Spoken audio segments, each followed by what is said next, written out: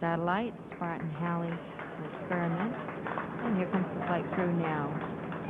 Commander Dick Scobie, followed by Mission Specialist Judy Resnick, Ron McNair, and pilot Mike Smith, followed by Krista McCullough, Teacher in Space, Ellison Onizuka, and Payload Specialist Greg Jarvis. Big smiles today. Confidently getting into the van. They're going to go out to that pad and attempt a second try. Second try at launch today. It'll take a few minutes for the astronaut van to get to the pad. The orbiter and the first crew member, Commander Dick Scobie, now in the White Room, taking off his jacket, along with Mike Smith, who is the pilot. Dick Scobie became a military pilot and later a test pilot the hard way. He enlisted in the Air Force in 1957 and was trained as a reciprocating engine mechanic. However, he went to night school during the time he was down at Kelly Air Force Base and earned 2 years of college credit, which helped lead to his selection as for the Airman's Education and Commissioning Program. He graduated from the University of Arizona with a degree in aerospace engineering, received his commission in 1965 and his wings in 1966.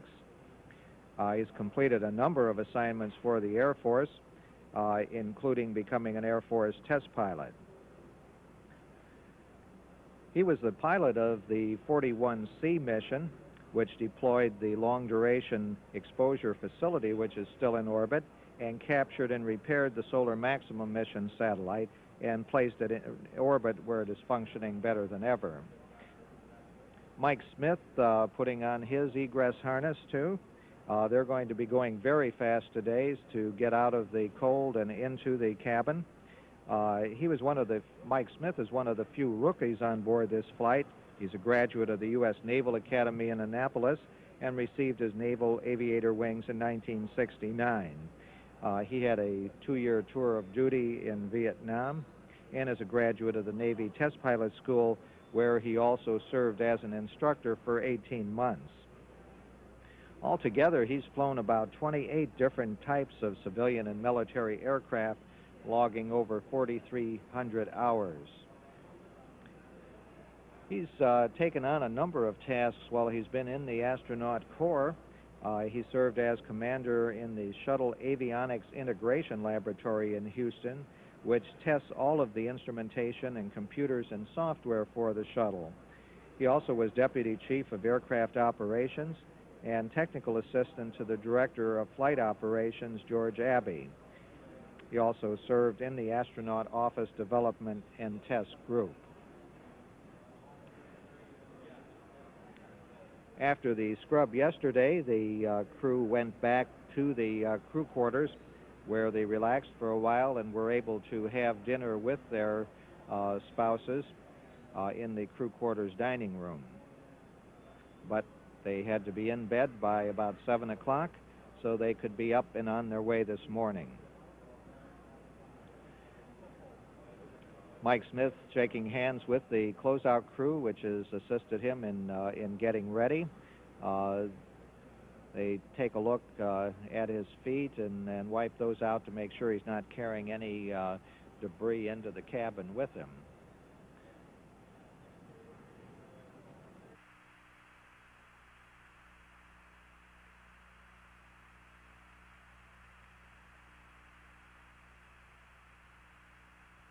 This is shuttle launch control at 1 hour, 58 minutes, 57 seconds in counting. And Dr. Judy Resnick, who was mission specialist for the ST-41D mission on her first flight, is in the White Room now preparing to put on her egress harness and get ready for her entrance into the orbiter. On her first flight, 3 satellites were deployed, and she was responsible for operating the remote manipulator arm on that particular flight. She's also responsible for operating the arm for placing the Spartan Halley spacecraft in orbit and then recovering it later in flight. That will be put in orbit over the side on the second day. The orbiter will move about 5 miles away and allow it to function and look at Halley's comet for 40 hours and then go back and pick it up and bring it back to Earth. Her undergraduate degree was from Carnegie Mellon University, and she earned her PhD in electrical engineering from the University of Maryland. Prior to joining NASA in 1978 as a mission specialist, Judy Resnick worked as a senior systems engineer in product development for the Xerox Corporation in California. She's a native of Akron, Ohio, and also a classical pianist, and enjoys flying and bicycling in her spare time. Ellison Onizuka, also in the White Room. Actually, everybody's going to be in there shortly as they get ready. The teacher observer, Krista McAuliffe, has been handed an apple by the closeout crew. Ellison Onizuka now getting his egress harness on. The native of Hawaii is a graduate of Konawaina High School and earned both a Bachelor and Master of Science degree in aerospace engineering from the University of Colorado. After receiving his commission in the Air Force, he served as a flight test engineer and participated in the flight programs and system safety engineering for a wide variety of aircraft. He graduated from the Air Force Test Pilot School and then served on the staff. Onizuka is one of the astronauts known as the Cape Crusaders, who were assigned to KSC for a period of time of several launches and work with the orbiter test and checkout teams and the launch support crews. The astronaut support person on board, Sonny Billy Bob Carter, is also one of the Cape Crusaders at the present time.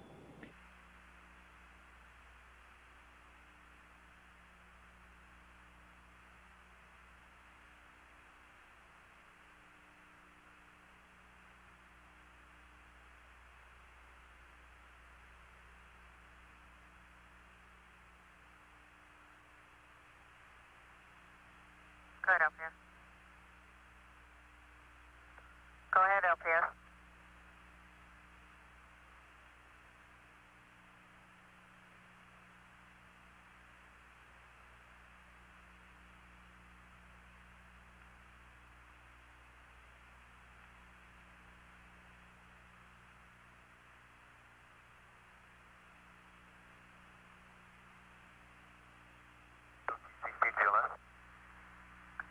Go ahead, TLS. TLS functional initialization is complete. That's step 405. 405, copy.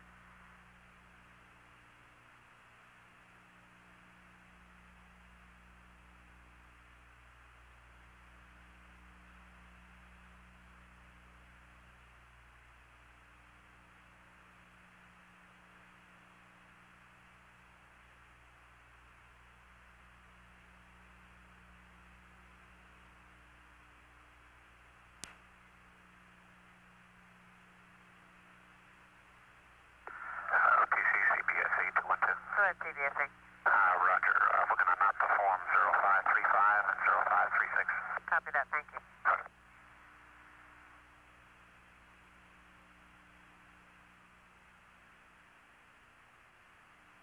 Good morning.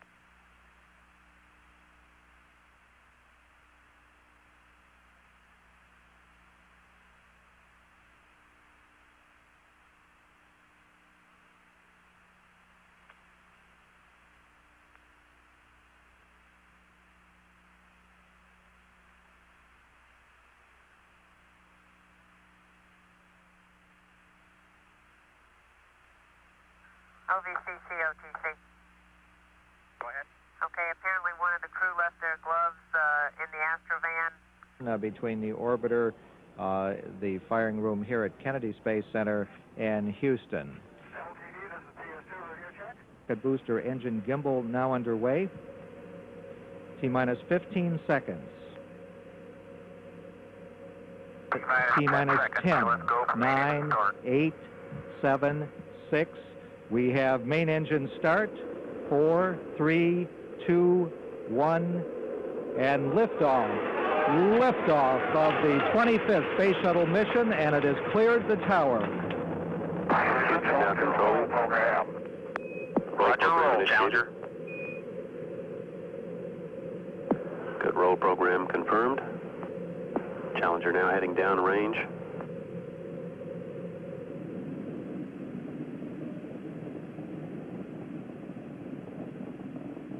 Engines beginning throttling down now at 94%. Normal throttles for most of the flight, 104%. We'll throttle down to 65% shortly.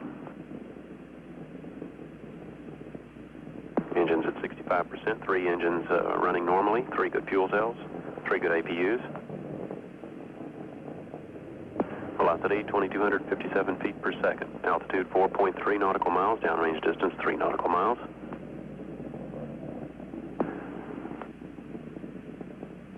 Engines throttling up, 3 engines now at 104%. Challenger, go at throttle up. Challenger, go at throttle up.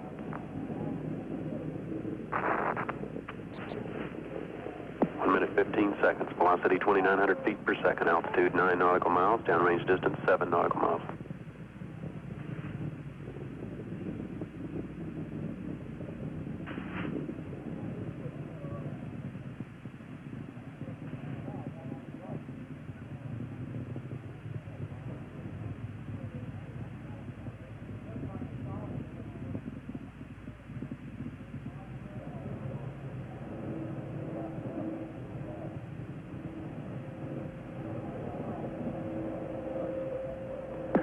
Flight controllers here looking very carefully at the situation. Obviously a major malfunction.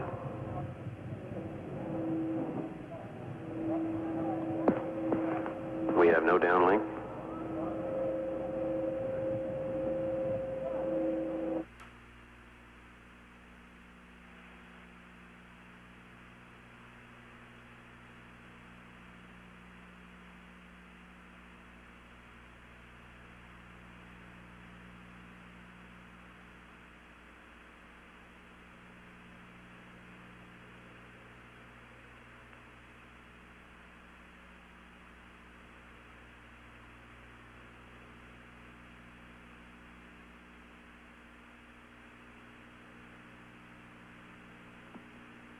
We have a report from the flight dynamics officer that the vehicle has exploded. Flight director confirms that. We are looking at checking with the recovery forces to see what can be done at this point.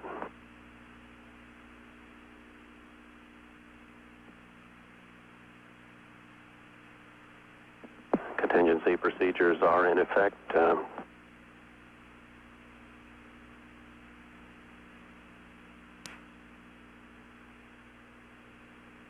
We will report more as we have information available.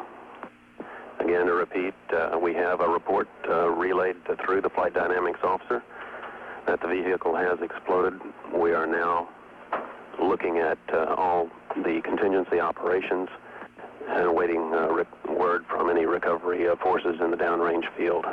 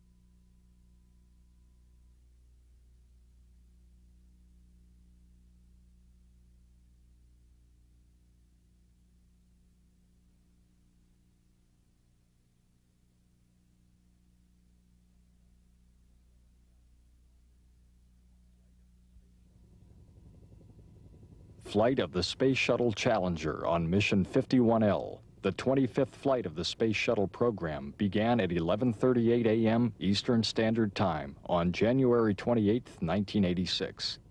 It ended 73 seconds later in a structural breakup of the external tank and orbiter, in which the 7 crew members perished. The solid rocket boosters continued in flight and were destroyed by the range safety officer 110 seconds after launch.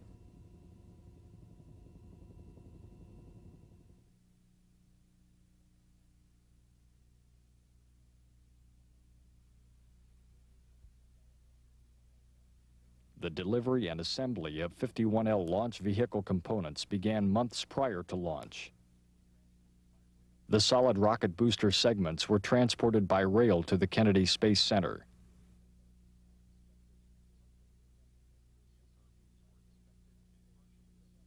The SRBs were inspected and partially assembled at the rotation, processing, and storage facility.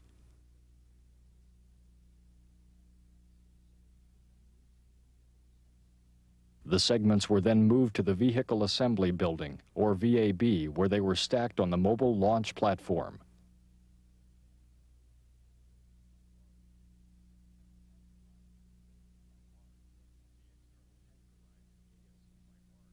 The external tank arrived at KSC by barge and was moved into the VAB, where it was checked out and mated to the stacked solid rocket boosters.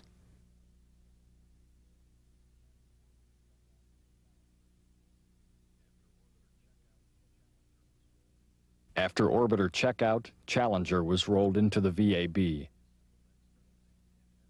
and mated with the assembled external tank and SRBs.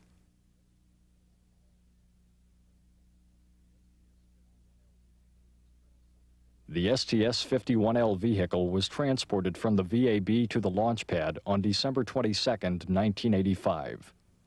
At a crawler speed of approximately 1 mile per hour, the journey takes about 6 hours.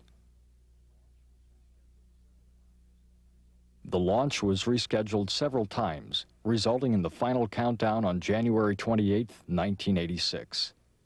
The weather was forecast to be clear and cold, with temperatures dropping into the low 20s overnight. The fueling of the external tank began at 1:25 a.m.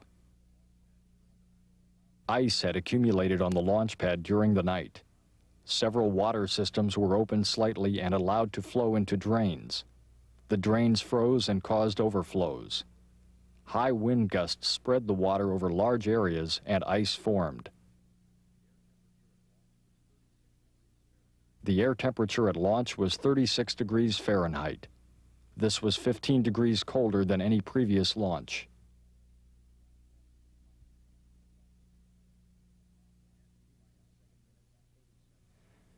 At T-minus 7 minutes and 30 seconds, the ground launch sequencer began retracting the crew access arm.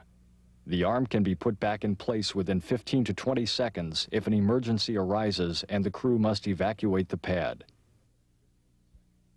At T-minus 3 minutes and 15 seconds, gimbal checks of the orbiter main engines were performed.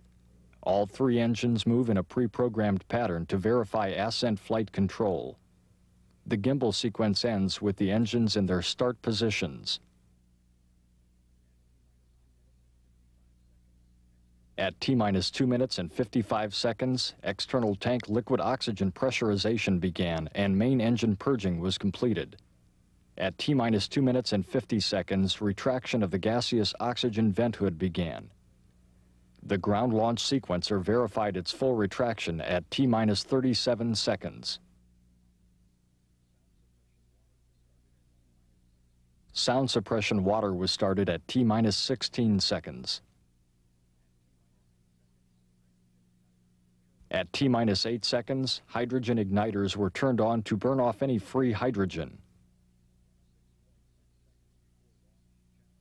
6.6 seconds before launch, Challenger's liquid-fueled main engines were ignited in sequence and run up to full thrust.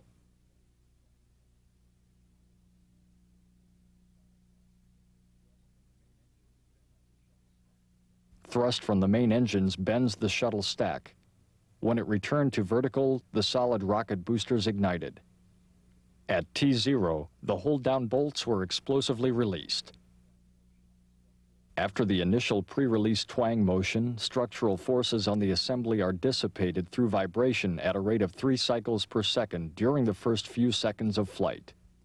Space shuttle mission, and it has cleared the tower. Roll maneuver was initiated at 7.724 seconds. The maneuver was completed at 21.124 seconds. Normal throttles for most of the flight, 104%. We'll throttle down to 65. The main engines were throttled back to 65% at 35.379 seconds for about 16 seconds in order to alleviate loads during maximum dynamic pressure. Velocity 2,257 feet per second. Altitude 4.3 nautical miles. Downrange distance 3. The engines were then throttled up to 104% at 51.919 seconds. 3 engines now at 104%. Challenger, go at throttle up. During the flight, telemetry data gave no indication of problems. 1 minute 15 seconds. Velocity 2,900 feet per second. Altitude 9 nautical miles. Downrange distance 7 nautical miles.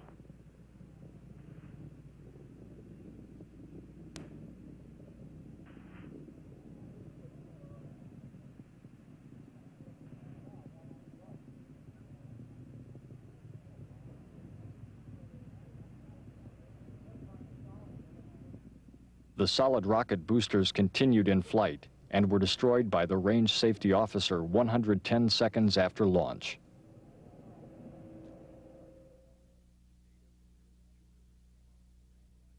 Data from nearly 200 cameras were analyzed during the investigation. The following sequence of events is based on the evaluation of film, video, and telemetry data.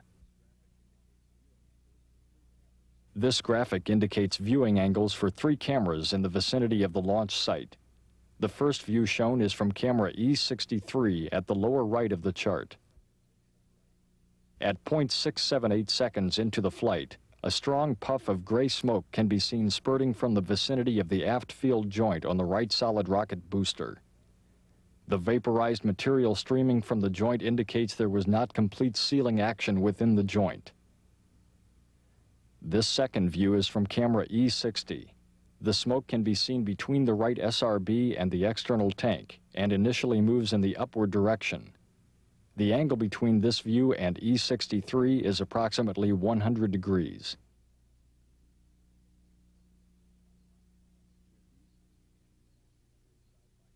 With E60 and E63 side by side, it is clear that when smoke is first visible to camera E60, it is not yet visible to E63. 0.2 seconds later, it becomes visible to E63 and is seen in multiple lobes, or puffs, reaching maximum visibility at about 1.9 seconds. A third, higher resolution camera, D67, was located east of the launch pad. D67 recorded this view of the smoke at approximately the same time of maximum development. Smoke appears to the right side of the SRB only, while normal water condensation vapors appear to the left. This plan shows that none of the cameras directly view the surface of the right SRB in the shaded region of the graphic. Analysis of film from several pad cameras indicated that the smoke came from between 270 and 310 degrees on the circumference of the aft field joint. As indicated on these pre-flight photos, the smoke emerged from just above the strut between the SRB and ET at a point along the longitudinal axis near the aft field joint.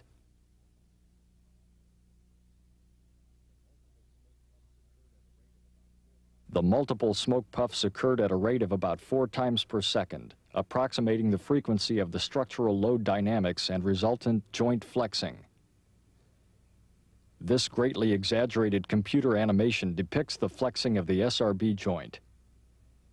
This flexing increased the gap between the tang and clevis at the location of 2 rubber O-ring seals. Last evidence of smoke above the aft attach ring appears at 2.733 seconds. The last indication of smoke dispersing below the aft dome appears at 3.375 seconds. Film records of the assembly of the solid rocket booster were reviewed to determine any evidence of cause for the smoke. Photographs taken just prior to mating of the booster segments at the aft field joint show the O-rings installed in the grease clevis grooves. A subtle variation was detected, but through computer enhancement was determined to be a shadow caused by irregularities in the grease. No evidence of O-ring defects was observed in any of the stacking photography. The facility gaseous hydrogen vent arm was not captured after retraction at launch. Film analysis, however, showed that it did not rebound and contact the vehicle or contribute to the accident. Post-launch inspection of the hold-down posts revealed that the kickspring assemblies on 4 of the posts were missing. Detailed analysis determined that the assemblies could not have become detached prior to T plus 850 milliseconds and were not a contributing factor to the smoke observed at liftoff. The next significant event was the development of the SRB burn-through plume.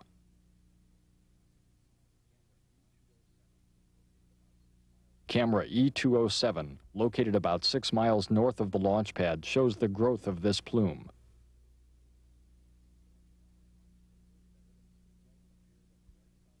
The first evidence of flame appeared on the right solid rocket booster at 58.788 seconds. This occurred as the main engines had been throttled up to 104% thrust and the SRBs were increasing thrust. Camera E203 was located west of the launch site and gives an aft view. The exposure was set for the booster nozzle plumes. This graphic illustrates the location of the flare. The flare was located near the aft field joint, approximately 300 degrees circumferentially, which is consistent with the location of the smoke emissions at liftoff.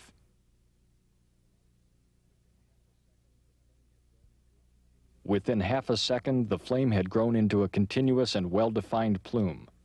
At about the same time, telemetry showed a divergence in chamber pressures between the right and left SRBs. Pressure in the right SRB chamber was lower as a result of the growing leak.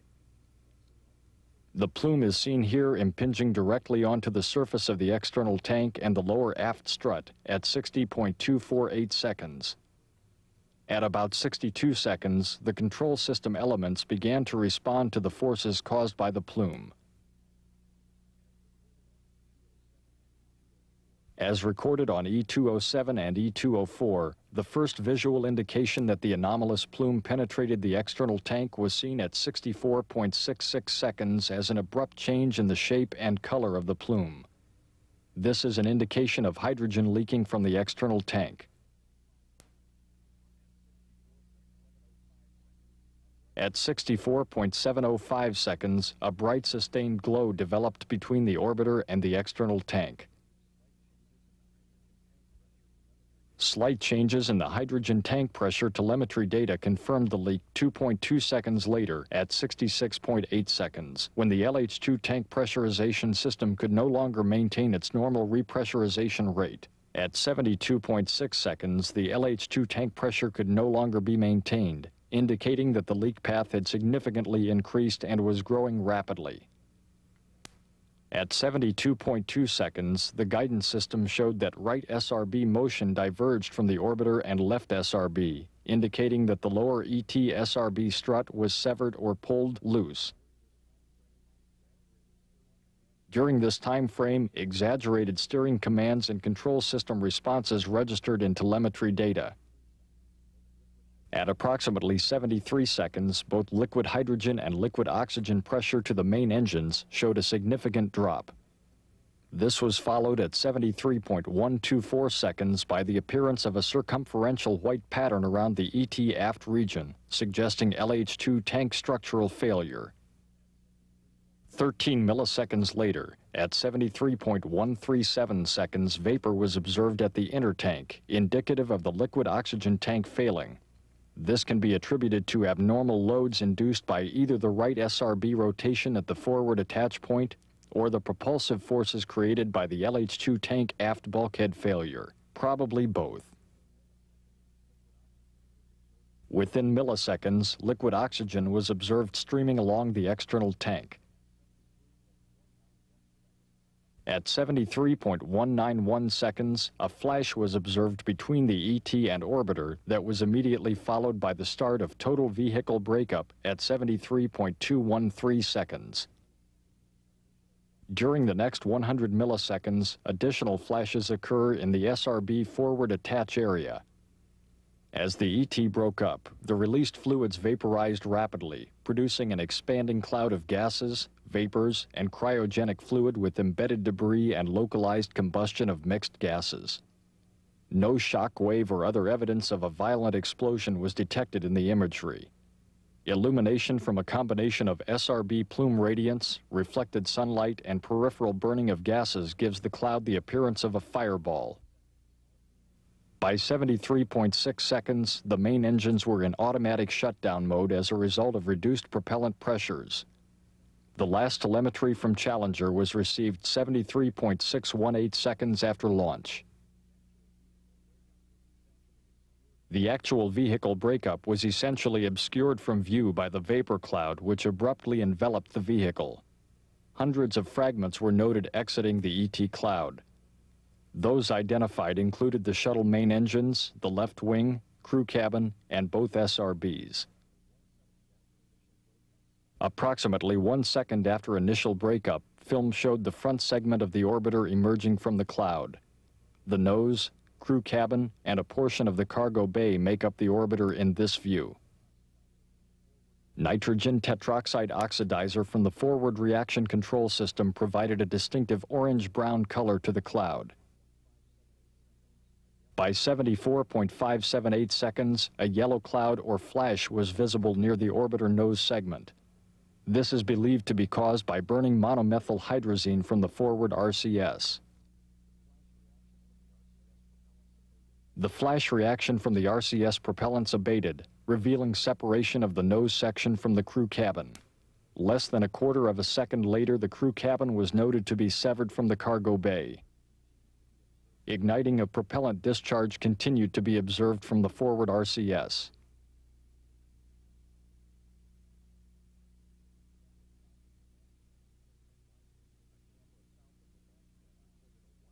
A camera south of the launch pad recorded a wider array of debris exiting the vapor cloud.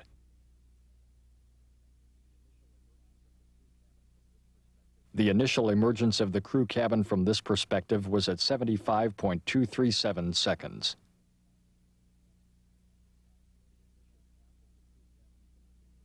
The initial path of the crew cabin from the vapor cloud carried it across the path of an adjacent contrail, clearly revealing its truncated form and attitude.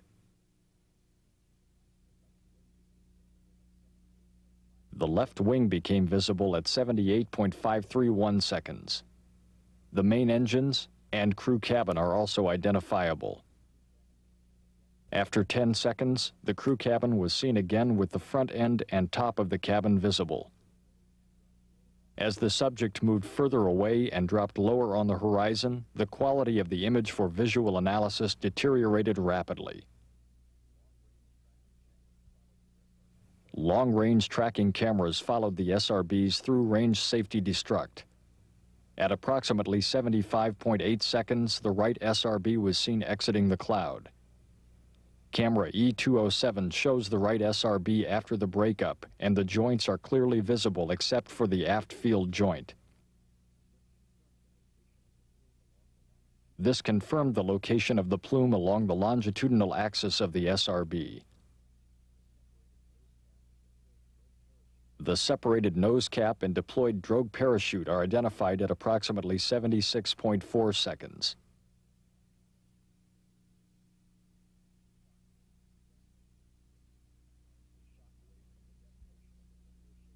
The shock wave from the detonation of the linear-shaped charge on the right SRB can be seen clearly. Simultaneously, the left SRB was destroyed.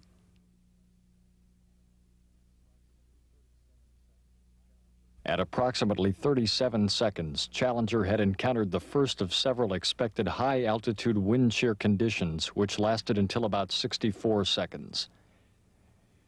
These wind shears are best illustrated by the effect on the booster exhaust trails.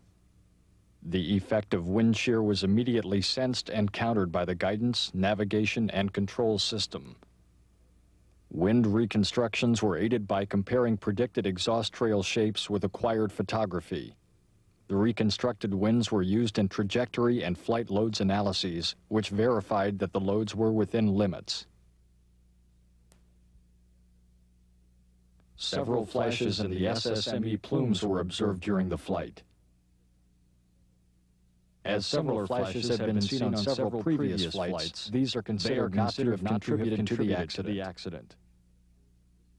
The visible condensation that appears in this frame is created by shock waves which develop as the vehicle passes through the speed of sound.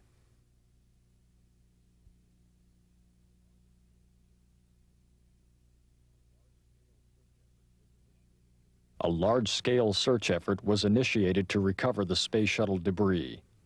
22 ships, 6 underwater search vessels, and 33 aircraft participated in the operation. The pieces recovered initially were those found floating on the surface.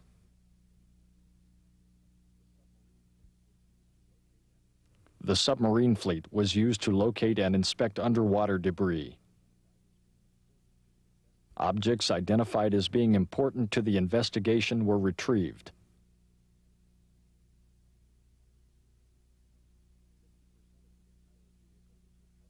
"50% of the entire vehicle was recovered in the effort.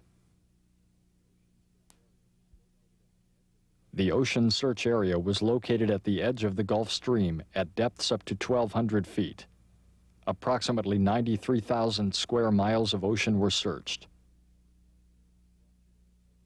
The recovered hardware was brought to the recovery facility where reconstruction efforts helped to verify the investigation team's findings, as well as to analyze the structural breakup mechanics of the orbiter, ET, and SRBs. Inside the recovery facility, parts were arranged on the floor according to their location on the vehicle.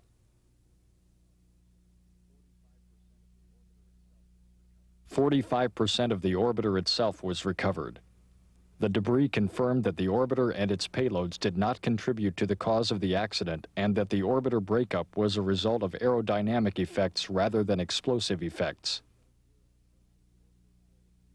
Shown here are parts of the orbiter forward fuselage structure, which surrounds the crew cabin.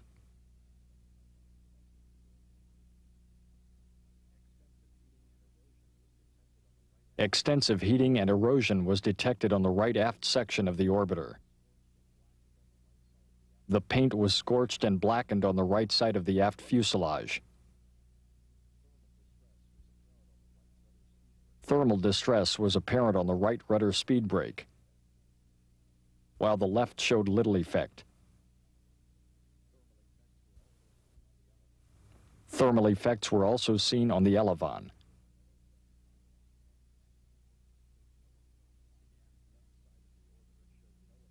The aft left side of the orbiter showed no apparent sign of heat damage.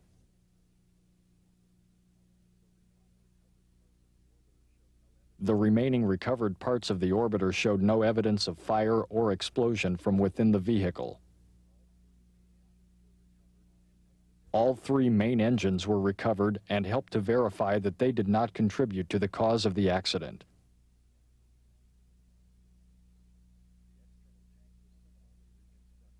The external tank was similarly reconstructed.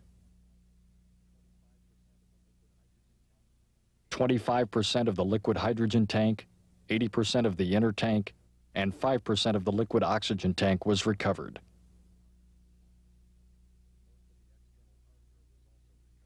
Most of the external hardware was also recovered.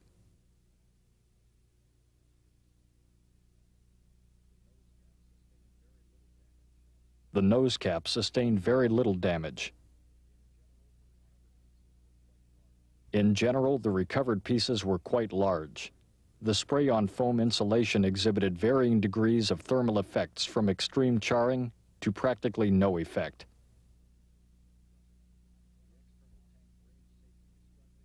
The external tank range safety destruct explosive charges housed in this cable tray were recovered undetonated, eliminating them as a possible factor in external tank breakup. The intertank region showed signs of buckling in the fore and aft direction. This would be consistent with the impulsive thrust that resulted from the sudden loss of liquid hydrogen from the aft section of the tank. This shearing failure of the forward attachment fitting with the right SRB was caused by the booster's rotation after the aft strut area failed.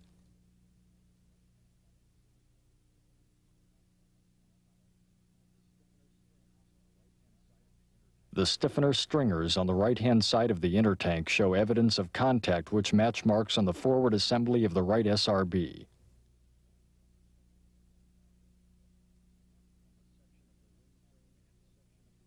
A section of the ring frame and a section of the aft dome from the lower strut attachment area was recovered in one piece. The lower strut attachment fitting had been pulled away. The effects of the anomalous SRB plume can be seen on the external tank, excluding an area which was shielded by the strut and attachment fitting. Approximately 50% of solid rocket booster hardware was recovered. An ordnance storage facility was used to house the motor case pieces, as some contained unburned propellant. Marks seen on the right SRB frustrum match the contact area shown previously on the ET intertank stringers.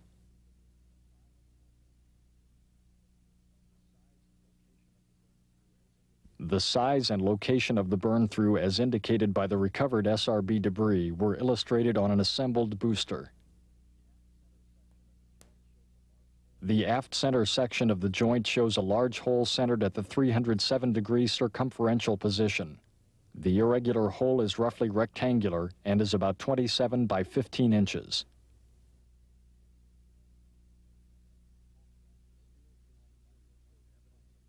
The steel case material showed evidence of hot gas erosion caused by combustion products flowing through the opening. The aft section of the right SRB showed a hole approximately 33 by 21 inches. The burn surface extended into the aft attached strut region. The exterior surface of the aft case featured a large heat-affected area. The shape and location of this heat spot indicates an impingement from the escaping gases. There was a small burn-through in the case wall which appeared to have penetrated from the outside in. This was due to the impingement of hot gases from the anomalous plume. The hole in the solid rocket booster segments was the result of the joint leakage on the right-hand SRB, which was determined to be the cause of the accident.